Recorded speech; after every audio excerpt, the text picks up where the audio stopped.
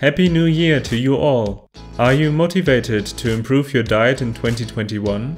Maybe lose a few pounds? Health depends on your long-term dietary habits. Make sure whichever healthy changes you implement will stick. And if you don't know what to do or how to do it, we are here to help. How diet affects health. There are various aspects to eating healthy. We obviously need to cover all essential nutrients, but how we do this matters. Are we overeating calories? Are we subjecting ourselves to critical substances? Do we get enough antioxidants and phytonutrients? These aspects play an essential role in our health, especially in reducing the risk for chronic diseases. Food is a package deal. You can find essential nutrients in junk food, but that's not a good reason to eat it, right? The best package in terms of calorie density, critical substances, antioxidants and phytonutrients are whole plant foods, vegetables, fruits, whole grains, legumes and nuts and seeds. Critical substances. If you worry about pesticides in fresh produce, look up the Dirty Dozen and Clean 15. These are lists of the dirtiest and cleanest produce in terms of pesticide contamination. It's still much better to eat lots of fresh fruits and vegetables with some pesticide residue than eating none. Most environmental toxins are in fact found in dairy products and fish due to bioaccumulation along the food chain. You can easily substitute dairy products with plant-based alternatives and fish with plant-based omega-3 sources like walnuts and ground flax seeds. There are various other critical substances in our food like trans and saturated fat, advanced glycation end products, heme iron, and many more. In terms of actual food, they are primarily found in animal products, processed foods, and tropical vegetable oils. Macronutrients. It is important what you eat to cover your macronutrients. The exact macronutrient ratio is secondary. You should get at least 50% of your calories from carbs, 10% from protein, and 10% from fat. This leaves some room for variability. Still, you should not overdo protein or fat. 15% from protein is a good amount, 20% when in a calorie deficit. As for fat, anything between 15 and 25% is good, mainly from polyunsaturated fats and monounsaturated fats. The most important takeaways are: carbs are not the enemy, it's the type that matters.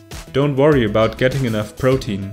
Be careful with unhealthy fats, so saturated and trans fats. Go for whole plant food fat sources, such as nuts, seeds, avocados and olives. If you eat real food, you don't really need to worry about macronutrients at all.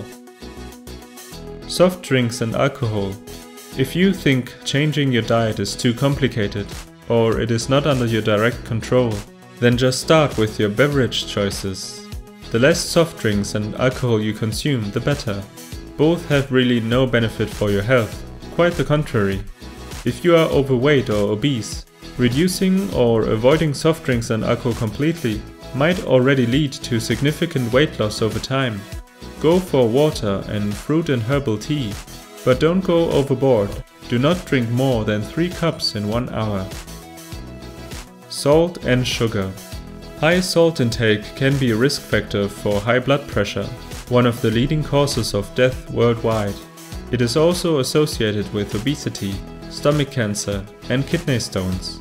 About 1 in 4 people is salt sensitive, which is a risk factor for cardiovascular mortality and other diseases like asthma, independent of blood pressure.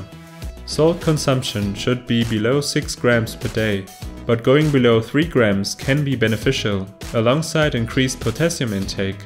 Be careful with processed foods, cheese and baked goods. Refined sugar has no nutrients and just adds empty calories. The less refined sugar you eat, the better. Excess sugar consumption is associated with obesity and various other diseases.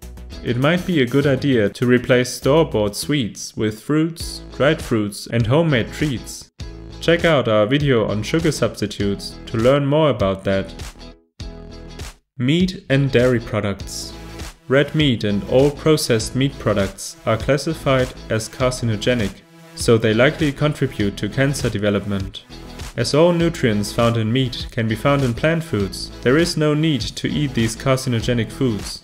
The benefits of avoiding meat include lower blood pressure, reduced risk for type 2 diabetes, heart disease and cancer, along with weight loss benefits. Whole grains, legumes, leafy green vegetables and nuts and seeds are much better packages for the nutrients typically found in meat. Dairy products contain a lot of saturated fat, which increases your blood LDL cholesterol. Not to forget about the mammalian growth hormones like estrogen and IGF-1, which in excess are linked to cancer growth. Calcium is also found in dark green leafy vegetables and tofu, and is even absorbed better from plant foods. There are healthier, hormone-free cheese alternatives based on fermented nuts. Eat more fiber.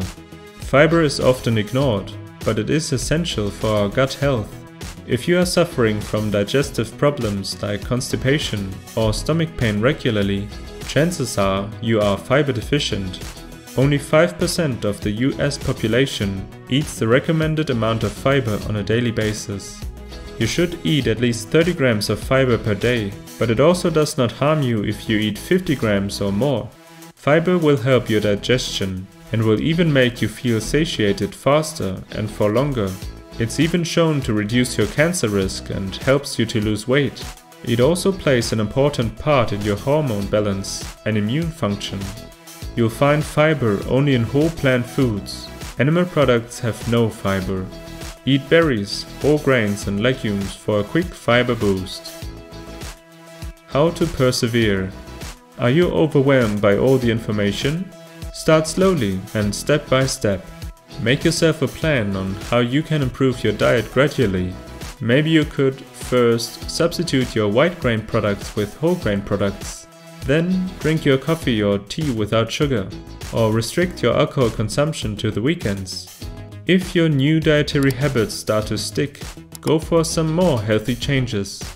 If possible, find friends or family members that are supportive of your dietary changes.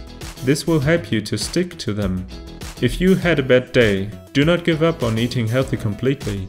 Your next meal is a new chance to make the most out of your plate. Thanks for watching our video.